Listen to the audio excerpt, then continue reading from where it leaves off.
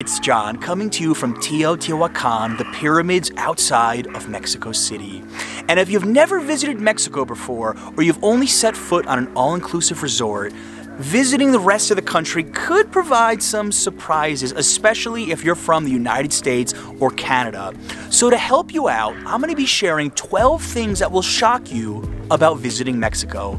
Some of these things are good, some of these things are bad, some of these things are funny, but no matter what, this is still one of my favorite countries on earth to visit. Let's get to that list. I absolutely hate taking buses in the United States, but the luxury buses in Mexico will shock you. We did an entire video on this topic, and let me tell you, I will normally take a luxury bus in Mexico over a short flight. Where to begin? Tons of foot room. They even give you a meal when you board, and of course, on-demand movies in Spanish so you can practice that Espanol, and even 2 bathrooms on the bus. Taking the luxury buses in Mexico was one of the biggest shocks I had when I first started visiting this country, and it's something you definitely need to try yourself. Okay guys, hi. I'm pretty sure this is gonna shock you too. I never paid attention to it because I'm Mexican, so I grew up like this until I started traveling. Is that people made me see it, and it's the fact that our candy is spicy. We have regular candy, of course, with chocolate, caramel, stuff like that. But a lot of our traditional candy in Mexico, well, these are not that traditional, but are pretty known by Mexicans, have chili on it. And we just grew up like this, and for us it's pretty normal. For example, this lollipop, there is mango, but it has chili all over it. And this caramels, or I don't know how you call that, it has chili inside. Or tamarindo, that is pretty common in our candy. This is kind of spicy and sweet with a little bit of sugar. So if you come to Mexico and someone offers you candy, you might get something like this, and you're gonna be shocked the fact that it's actually spicy when candy is supposed to be sweet. But we like to combine both, so try it because they're really good and you might like it. The obsession with Coca-Cola. The average Mexican drinks 700 cups of Coca-Cola a year. That's a lot, and I'm married to a Mexican. If you go to family events, you stare at people in restaurants, you're gonna notice that Coca-Cola is everywhere, from Diet to Coke Zero to the regular variety. There's a lot of theories circulating about this in Mexico, but one thing is for sure, Mexicans love their Coca-Cola. One theory is that former President Vicente Fox actually used to work for Coca-Cola as a delivery guy. There was also a huge ad campaign for Coca-Cola in the early 1970s before the Olympics in Mexico City. So when you come to Mexico, pay attention and tell me if you notice more Coca-Cola being drank than usual. The noise. This is an issue, I would say, especially if you're staying at an Airbnb or you just happen to be unlucky enough to have your hotel next to a bar which is blasting music. I have found that in Mexico and Latin America in general, especially on weekends, noise is a little bit more tolerated than, let's say, in the United States or Canada. And it just has to be something that you come to accept as part of the experience, especially, I don't know, let's say your neighbors are having a party on a Saturday night. Odds are you're probably not gonna go bother them unless you go super, super late. So just something to think about. The diverse climates may shock you when you visit Mexico. Now, many people have an impression that Mexico looks something like this, a desert just south of the United States where they make country western movies. Or maybe you're thinking of Cancun or Puerto Vallarta, beautiful beaches. Well, Mexico has a whole lot more than that.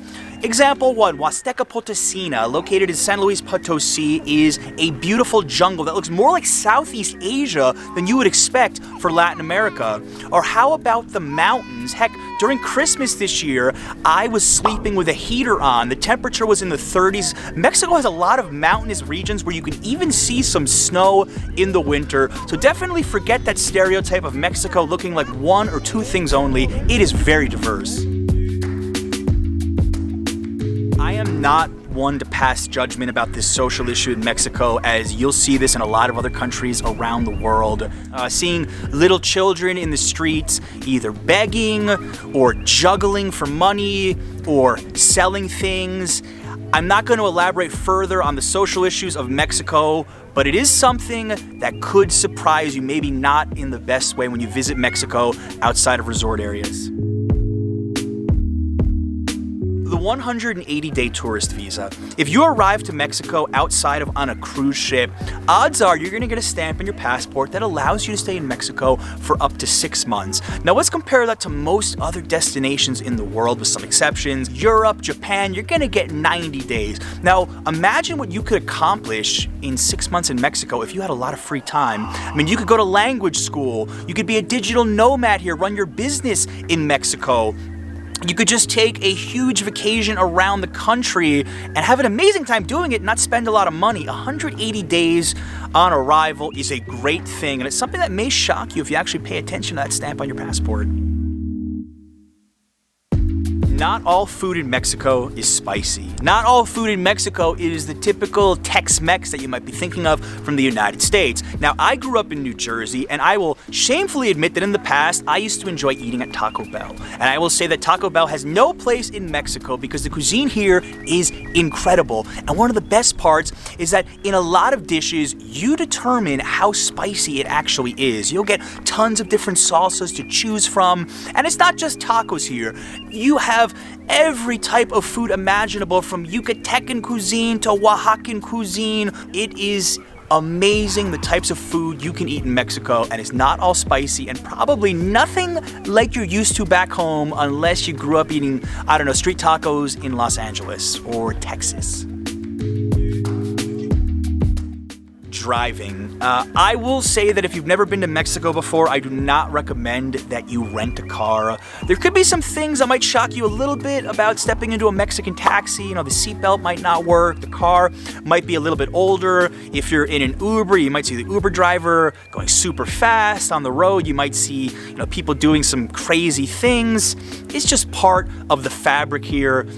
You get used to it, and it can be fun sometimes, but just note, I don't recommend you drive yourself, again, if you've never been here before.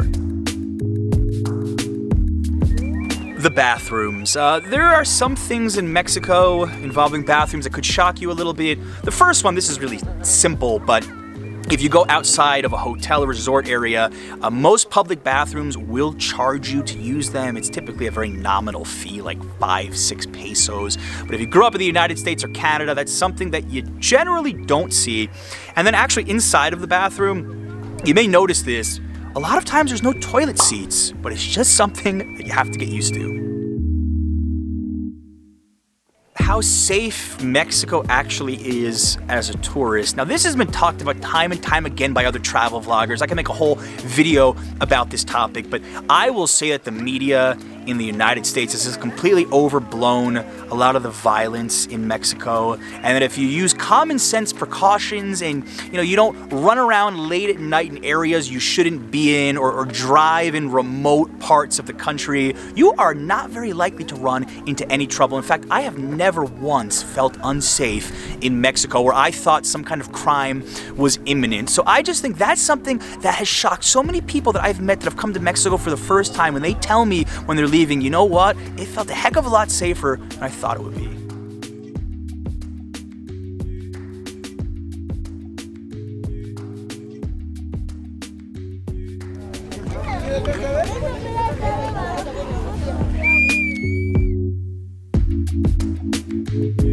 The people. If you've never been to Mexico, if you haven't interacted with too many Mexican people, I think it may shock you how warm, friendly, and nice Mexicans are.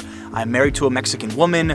I have spent a lot of time in Mexican events, family events. Heck, I got married here, and I will say that Mexicans are some of the warmest, nicest people I have ever been around. That may surprise you, especially if you attempt to speak Spanish a little bit. They will love you for it, and this is one of the best shocks, I hope, on the video for you, is that you really do need to come to Mexico, because they're truly a warm and special people here. Guys, tell me down below in the comments what shocked you most about visiting Mexico for the first time. Or if you live here, tell us in the comments what you think I missed that would also shock a foreigner. Make sure to check out our other Mexico playlists, all linked down below, for even more great information and vlogs. Guys, thank you so much for watching. As always, until next time. But it's just something that you have to get used to.